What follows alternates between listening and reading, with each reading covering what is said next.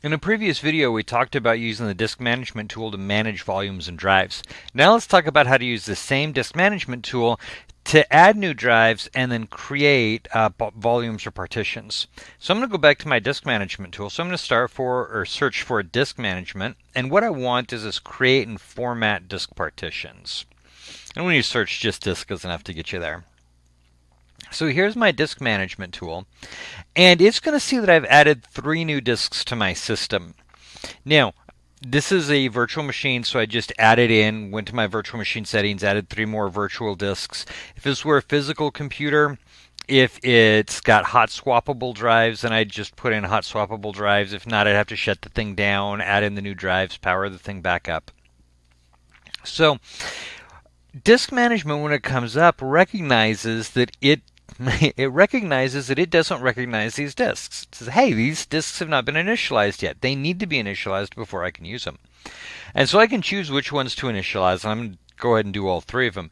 Now the other thing here is I can do this as MBR or GPT. Now GPT is newer. It's not supported on all operating systems, which is not necessarily a problem if you're not going to take a drive out of here and put it into a older device with an older operating system.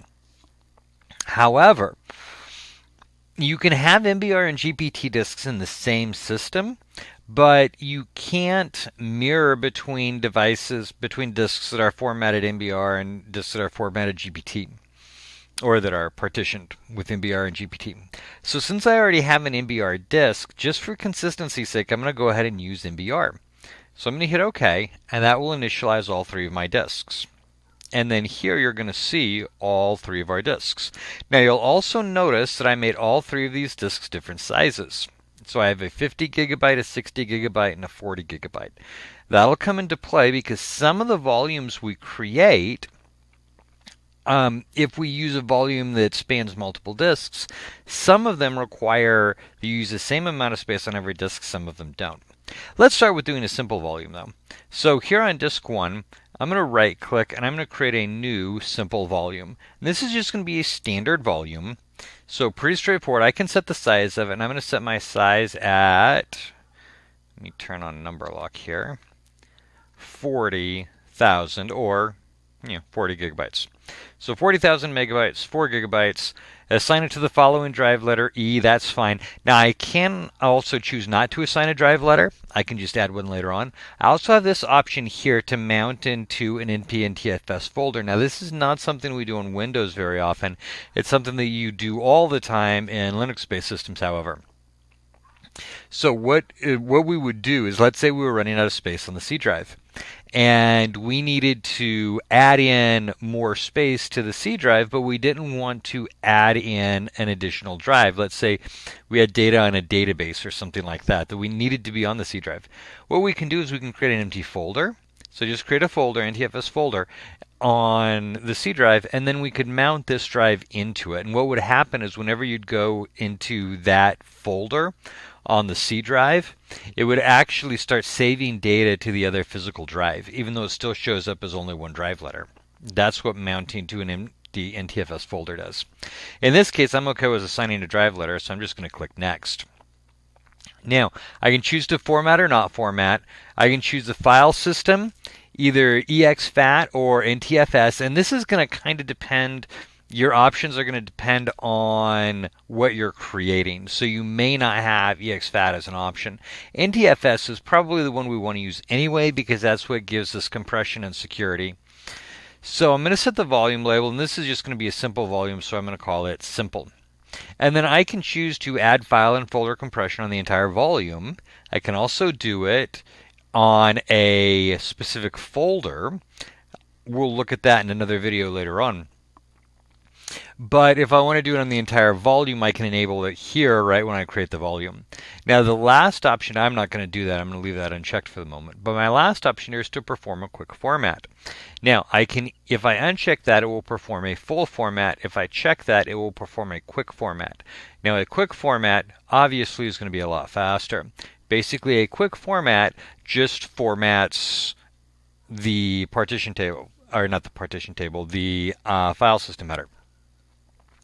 If I do a full format, it's going to format every sector on the entire drive. It's going to take a lot longer.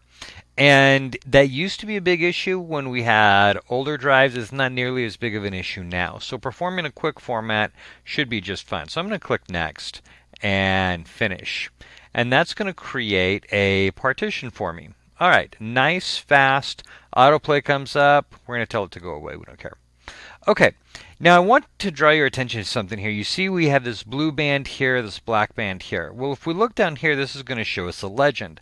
So unallocated, or black means it's unallocated space. Blue means it's a primary partition. Let me try to, now I've got a primary partition in place. I can right click and I can choose to extend or shrink the volume. So let me go ahead and extend the volume, and I'm going to make it a little bit bigger. So I'm going to extend the volume, and I'm just going to extend it onto the same disk. And I've got another 11,000 megabytes. I'm going to do 5,000 more. Then I'm going to extend it. And I'm going to click Next and Finish. And so it's going to extend that volume for me. You see now I'm at 43.95 gigabytes. If I have free space on the volume, and this gets a little tricky sometimes, because sometimes it has to do with where the data is stored on the volume. So if I have data written out to, let's say, this point here on the volume, then I could shrink it. But if I had data written all the way out here, even if I have blank space in here that's not written, say I added a bunch of files and then I deleted some older files, but I still have space written out here, I really can't shrink the volume very well. But as long as I have blank space there, I can shrink my volume. And I just choose a size that I want, enter the amount to shrink. So this is the total size before shrinking, the size available to shrink it down, which means I only have a little bit of data written right here. And then choose the amount to shrink it. I'm going to shrink it by, I keep using my number pad and forgetting to turn on my number lock key. There we go, by 1,000. And click Shrink. And that will now shrink my volume. And now you see instead of 6, I have 7 gigabytes left over. Okay, so that's easy enough. We can create a volume, we can shrink it, we can extend it on the same disk. What about extending it to a different disk? So I'm going to right click and choose Extend Volume again. This time though, I'm going to extend it to disk 2. So I'm going to click on disk 2 and add. And now I can select the amount of space that I want to extend it. Now notice that this doesn't always update for me right away. So here on disk 1, how much space do I want to add from disk 1 to it? How much space do I want to add from disk 2 to it? I'm going to add 20 gigabytes from disk 2 and click Next and Finish. All right, that is going to require me to shift this disk. Now you'll notice here these are basic disks. And as long as I'm doing something that's on one disk, basic is just fine. However, if I go to do something that crosses disks, I need to make them dynamic disks. And that's what this is telling me, saying you can't do this with basic disks. They need to be converted. However, don't worry, it'll convert it for us. Are you sure you want to continue? Say yes, and it's going to convert both of these to dynamic disks. And there we go. We now have a dynamic disk instead of a basic disk. Now, I also want you to see what happened here. We now have an extended volume. Now, this is still all E drive. Notice it is now not a primary partition. It is a spanned volume because it's crossing multiple disks. What that does is it will fill up this partition first. And because of the weird way it did it, it'll fill up this partition first, then it'll start writing to this partition, then it'll start writing to this partition. So I've got 50 gigabytes here, 20 gigabytes here, and if we look up at our, this hasn't updated yet. There we go. Little F5 to refresh it. If we look up at our simple volume here, now notice it is a spanned volume, it's dynamic, and it is 70 gigabytes.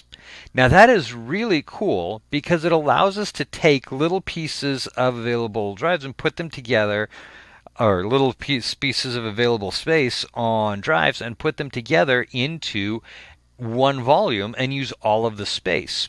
Now, because of the way it writes data, so it's going to write data across the first partition, then the second one, then the third one. Because of the way it writes data, you don't get any performance boost.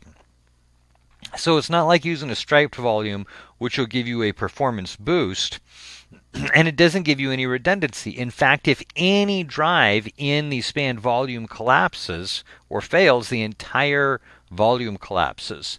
So you actually run a big risk when you do that. Let me delete this volume, and let's take a look at a couple of other things. We'll come back to this in a little bit. Yeah, I want to go ahead and delete the volume. Since we were talking about redundancy, is there a way that we can create some redundancy? Yeah, actually we can. So I'm going to come down here and I'm going to create a mirrored volume on disk 2 and disk 3. So I'm going to right click on disk 3. I'm going to create a new mirrored volume. And I'm going to click next. Alright, and I want to mirror to disk 2. I'm going to choose add and hit. Now before I hit next, notice that on disk 2 we have 41 gigabytes available. On disk 3 it's telling us it's only going to use 41 gigabytes. When we create a mirrored volume, it has to use the same amount. Let me just go ahead and click next through the rest of these because we're doing the same thing. Let me just name this mirrored. It has to use the same amount. Ooh, almost forgot to click quick format. Of space on each drive. Now this is the same warning because one of the disks we chose was a basic disk. So we're going to say, yep, go for it. It's going to convert them to dynamic, and it's going to use the same amount of space on both disks.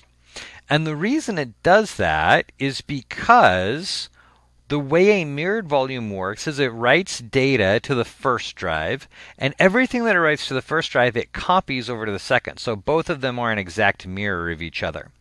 Now, notice a couple of things here. This is now red. A little legend down here says red is a mirrored volume. Okay, great.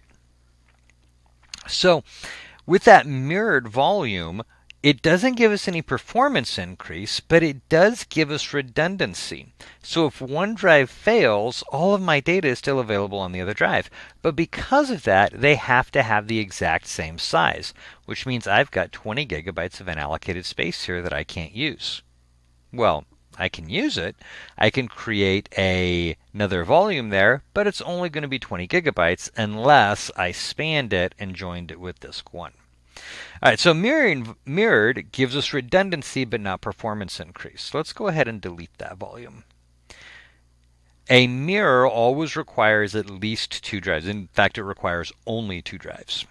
Now, let's try another one. Let's right-click on disk 1, and this time I want to create a striped volume. Now, a striped volume can use up to 32 disks. We're not going to use 32 disks. We're going to use 3. Now, notice total volume size and then maximum available space. I'm going to click next, and we're going to create this, and then we're going to talk about the striped volume. And perform a quick format, and this is going to be striped. And go for it. All right. Yes, with the conversion. Converts everything to dynamic, works on striped volume, is going to create another little legend down here for us with a different color, which identifies a striped volume. Now, the way data is written to a striped volume is instead of writing across to fill disk 1 and then fill disk 2, what it does is it writes data across all 3. So it's going to write first piece of data, second, third, fourth, fifth, sixth, seventh, eighth, ninth. And so it's going to stripe the data across as many drives as you have in the stripe set. Now, the great thing with that is this gives us a performance boost. Because if we go to write 10 megabytes of data, instead of writing all 10 megabytes of data to one volume, like we would here, or in a mirrored volume, write it to one volume and then copy it to the other, what it does is it writes a third of the data to each of the 3 disks. So my write times actually only take a third the time as if I was on a standard volume. Reads are the same way. Instead of reading all 10 gigabytes from one disk, I read 3 from here, well, 3 1/3. We'll say 3 for convenience sake. 3, 3, and 3. So it takes me a third the time. And the more drives I have in the stripe set, the faster it runs. If I have 10 disks, then every read and write takes 1/10 the time. That's the great thing about stripe sets. The bad thing about stripe sets is there is no redundancy. So if a single drive in the stripe set fails, everything collapses. Now, just so you are aware, a stripe set and some versions of the operating system will support. They will support a RAID 5, or some older versions called it a stripe set with parity. And it gives you the benefits of a stripe set, but it adds parity information. And that's used for redundancy. So if a single drive fails, the entire thing doesn't collapse.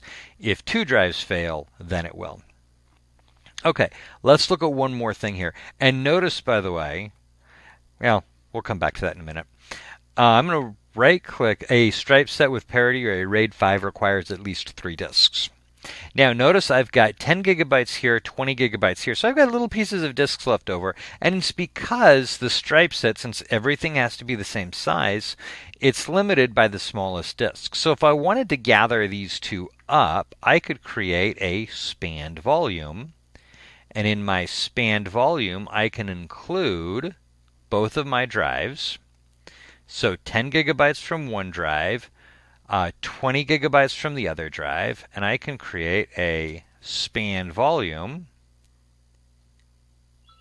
that's going to include all 30 gigabytes here into one volume. There we go. Spanned volume just came up. And so up here we can see the striped volume is 120 gigabytes, 40 from here, 40 from here, 40 from here. So it's 120 gigabytes. My spanned volume here at F is running 30 gigabytes. Okay, so we've added disks, and then we've created some different types of volumes. Simple volumes, then we extended and we shrunk it. We've created mirrored volumes, we've created spanned volumes. Lots of different possibilities here. I do want to show you one more thing. Let's delete the span volume. Right click. RAID 5 is grayed out. We can't create a RAID 5 volume on Windows 10. It just doesn't work. We do have some other options available to us for redundancy if we use storage spaces. But in disk management, we no longer have those options. Now, one last thing, and that is everything that we have done here in disk management on the Windows client, you can do the exact same things in Windows Server. Windows Server disk management runs basically the same way as Windows 10 disk management. So it's everything you saw here you can replicate over there when you add a new disk in. You have all the same features. But one of the things we tend to do with servers, here we're doing all this with individual disks. With servers, especially higher end servers, and not even really high-end servers anymore, even a lot of our basic servers, we tend to do a lot of this with RAID controllers. So it's not managed by the Windows Disk Management System. Hardware RAID controllers actually give us a few more options. But workstations, and we use those in servers all the time, but workstations very rarely have those hardware RAID controllers. And you can get them. There are some available. You can use a hardware RAID controller. You can use a hardware RAID controller that you can buy for servers. Some of them will work inside your PCs. There are also other lower end ones that are designed specifically for desktop computers, and they'll work just fine. You can use those hardware RAID controllers, but if you don't have that and you want to use multiple disks, the easiest way to manage them is going to be using disk management in Windows 10.